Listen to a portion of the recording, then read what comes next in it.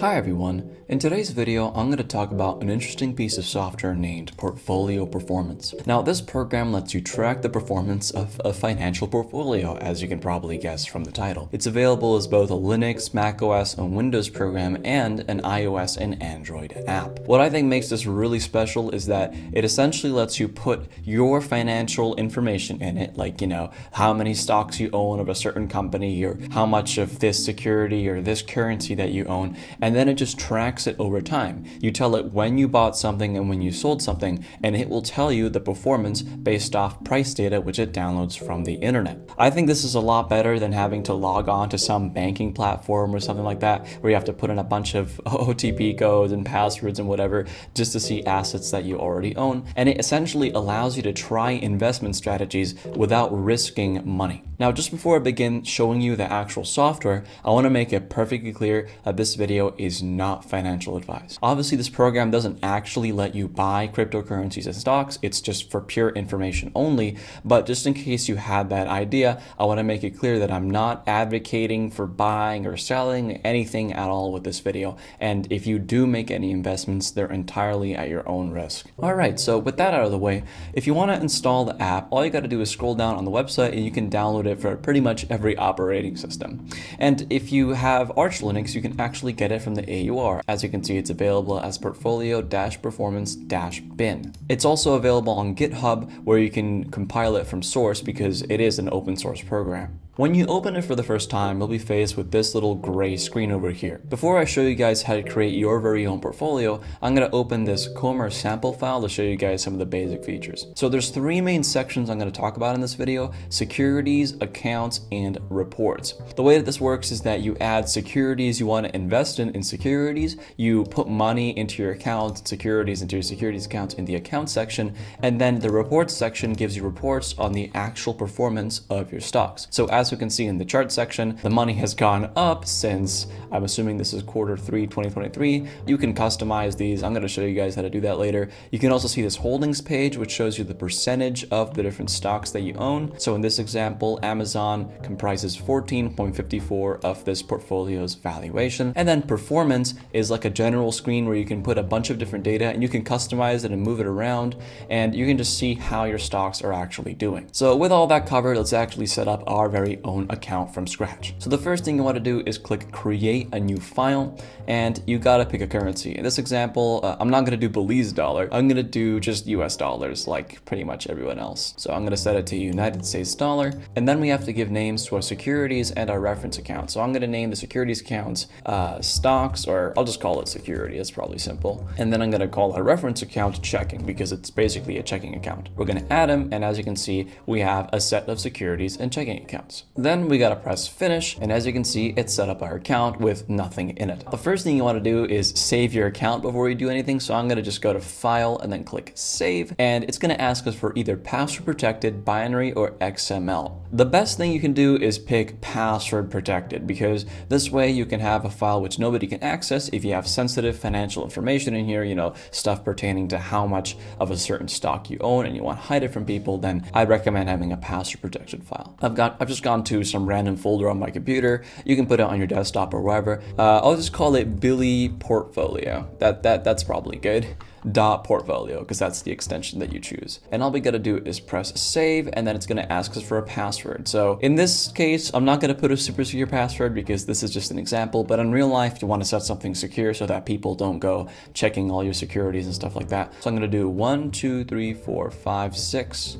I guess it's not the most secure password, but we'll just go with it for now. So I'm gonna press OK. All right, so now that we've saved our file, let's start actually adding stuff to it. So the first thing we wanna do is put some money in our account. So I'm gonna go to deposit accounts, and I'm gonna right click and I'm gonna press deposit. So here we gotta put some actual money. I'm gonna say that we put the money in, let's put it last year. So let's say August 8th last year, we put in $5,000 into our investment account, just like that. So as you can see, we have $5,000. And if we go down to the all transaction section, we can see that deposit that happened. Then we actually have to add securities to invest in, because if you go to the securities accounts and right click, you can't really just like invest into stuff. You have to first register securities which you want to save price data for. So if you go up here to the plus button next to the securities tab, you can click this and add a new instrument, cryptocurrency, exchange rate, or consumer price index. In this video, I'm going to just do a basic example with cryptocurrency. If you click on that, it will open up a list of popular cryptocurrencies. I'm going to just pick Bitcoin because that's the most obvious one. And as you can see, it's going to start downloading all the price data. If you go to historical quotes, it'll show you the price data for Bitcoin on different days. All this information can pretty much be left as is. All you got to do is press OK. And then if you go to the all securities section, as you can see, we have Bitcoin. Now, if you want to track just how Bitcoin itself is doing, you can click on it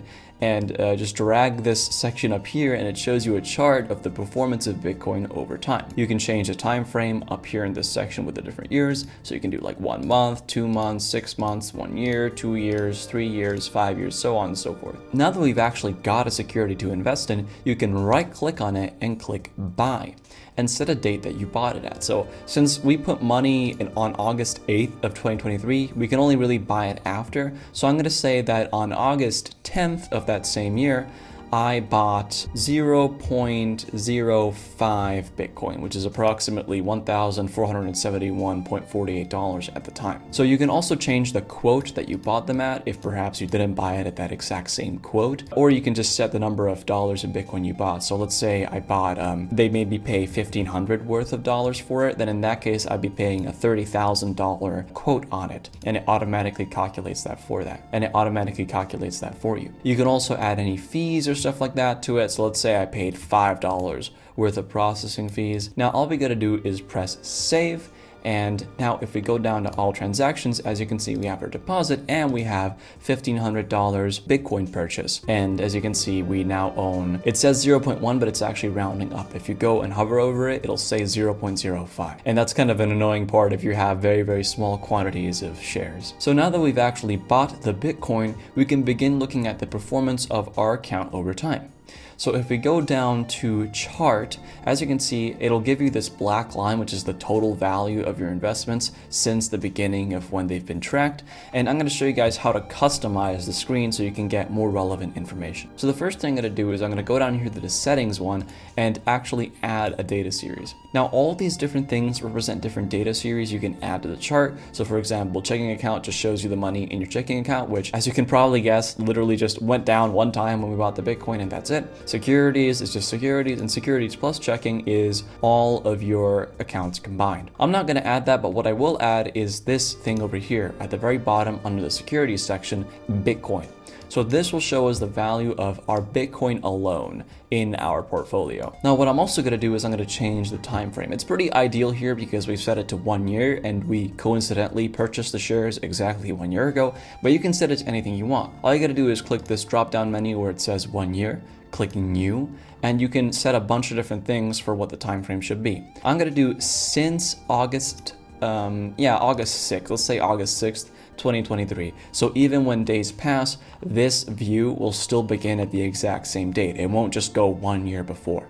So I'm going to press OK, and now we have that as a selectable option in the different years. If we were to go to 2 years, as you can see, we'd have nothing in our account, then suddenly we'd have something when we deposited those $5,000, and then suddenly we buy Bitcoin, which means we go down by whatever we paid the fees at, and then as you can see, the money goes up after there because of the price of Bitcoin. So I'm going to set it back to since August 6th. Now the next cool thing you can do is you can customize the lines. So if you right click down on these colors, which represent different things, you can customize the color and shape of the line. So I'm going to do show area, and as you can see, it shows this really fancy area under it because this is the total, and I guess it would make sense to show the area. And then what we can also do is change the Bitcoin one to a different color. So I'm going to go down here and make it yellow because people associate that color with Bitcoin, and I guess it makes sense. All right, so we have a basic view set up here, but you can actually have more than one view if you want. If you click this button over here with the very, very small plus, it says new view, you can give a new view to your account. So I'm going to call this one Bitcoin only, and what I'm going to do is I'm going to remove the transfers and the default stuff that it comes with. I'm going to click on the settings gear, add data series, and just add Bitcoin to it. I'm going to right click on it, make sure that the color is set to yellow, which makes sense for Bitcoin, and I'm going to also show area to make it look all nice and fancy. Now what I'm going to do with this is I'm going to use it later when we set up the performance section. I'm going to actually show you guys how you can put a chart here. Another thing we might want to do is invest in different assets. So let's say we also wanted to buy a different cryptocurrency like Ethereum, for example, and then I just press OK over here and I right click on it and click buy. And let's say I wanted to buy, I don't know, 1 Ethereum's worth, but I'm going to buy it all the way in September 8th, 2023. There you go. So 1 is worth about that. Let's say I paid $1,700 for it instead, which gives us a perfect quote of $1,700, and I paid no fees on it. So I click OK, and as you can see, if we go to transactions, we can see that we bought Bitcoin on August 10th, and then we also bought Ethereum on September 8th. Now, if we go back to our chart section under reports and we go to the standard view, which is the one we're working on previously, you can actually click on the gears icon, add data series, and add Ethereum to it as well. So as you can see, we have those 2 investments and it shows what they equal at different times. So if Bitcoin's higher than Ethereum, if Ethereum is higher than Bitcoin. Now, since we bought different quantities of each, it'll be a little, it won't be like a perfect comparison of how high or low they've gone, but it will give you a general idea. All right, so I added that Ethereum there so I could show you guys the holdings section. As you can see, we have 39.71% of our money in Bitcoin, 34.85% of our money in Ethereum, and 25.44% is still in our checking account and it hasn't actually been moved anywhere. With the holdings one, you can't customize the colors or anything, which I think really sucks. They should add that feature, but it just gives you a very, very short view of what's going on. Now that we're in the performance section, you can actually just right click outside of the main sections and click on new widget or highlight new widget. And then if you go to statement of assets and select statement of assets chart, it'll give you this chart. Now you can set this to pretty much any chart you want by right clicking and going to chart and setting it to something else. At the moment, I've set it to that main one that we already have, but if I want to set it to Bitcoin only, I can set it to that. And we can put this up here at the very, very top somewhere. And for example, we can right click here and click on new widget, common heading, and I'm going to set the heading to like Bitcoin, and I can just drag that heading right at the top of that, and it shows us the performance of our Bitcoin. So you can create custom charts in this section and then just put them in the performance section if you want. There's also lots of different data you can get from the key indicators. So now we have all these percentages and like money that you've made, but you can also add different stuff, like for example, the holdings section that we were looking at previously. You can just have that as a chart that you can look at in performance. Finally, if this isn't enough columns for you, you can click on the gears icon and click new column, and you can start dragging stuff over there and like modifying things that you want to put there. So this allows you to track things a lot easier if you want to have like a nice customizable environment. The next section I'm going to show you guys is the performance chart. So this is like the statements of assets chart that we were looking at earlier, but this actually shows you percentages of money that you've made. This will have the same time frames that we set up in the statement of assets chart, but the views will be different. So for example, if I want to add Bitcoin to this view, I'm going to click on the gear, go to add data series, scroll down, click on Bitcoin. I'm going to quickly just make it yellow, just like that. And then I'm going to also add another data series, and I'm going to make it Ethereum.